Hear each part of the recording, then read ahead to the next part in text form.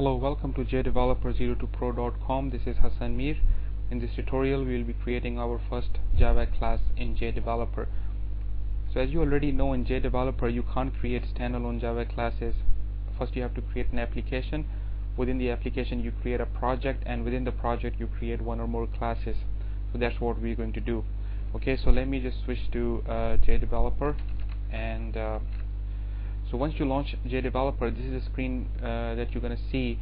So I'm going to click on this new application option here. As soon as I click on the new application option, this window will pop up asking me for the application name. So the application name is, let's say, friend application. Okay, and so these are all the templates that are available in JDeveloper. I'm going to choose a generic application so that all the JDeveloper technologies are available to my project.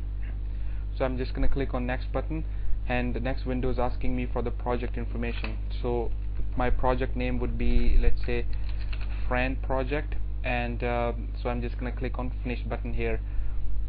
So now this project name appears here, and there is nothing inside the project. I can click on this plus sign and nothing shows. I can right click on the project, and I will choose this new option here. Okay, as soon as I click on new, this list pops up asking me to choose the technology. So under general category, I'm going to choose Java because I want to create a Java class, and this Java class is already selected here.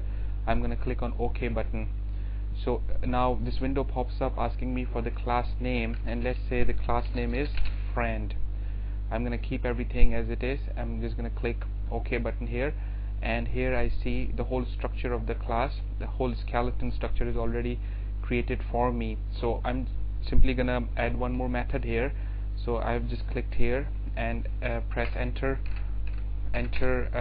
Now I'm gonna create method public string say hello. Okay, so bracket open and bracket. As soon as I open the bracket, the JDeveloper automatically displays me the bracket, the closing bracket here, because JDeveloper knows if I'm opening the bracket, I'll close it anyway. So now if I leave it like this, you see that this green box has changed to red, and two more red boxes appear here. So the top box is indicating that there are errors, and each of these small boxes are indicating the error messages. So if I take my mouse to the to the top box and to the second box, I'll see the error messages. Okay, so now JDeveloper can complete syntax for you.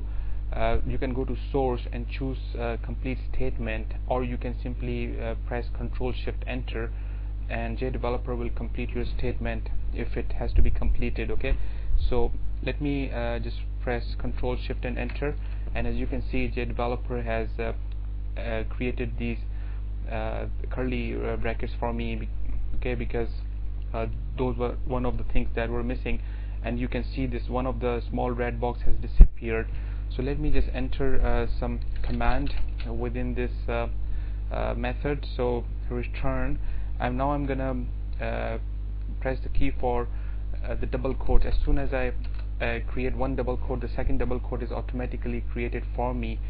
So I'm gonna go hello and plus sign, and I'm gonna do another double quote, and second quote is automatically created for me by JDeveloper. Okay, so I'm just gonna do semicolon here.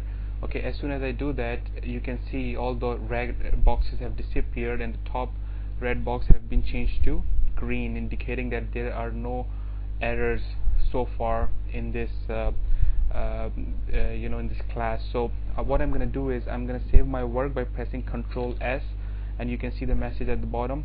My class has been saved. Okay, so in the next tutorial, we're going to create main method under this class. I see you in the next tutorial.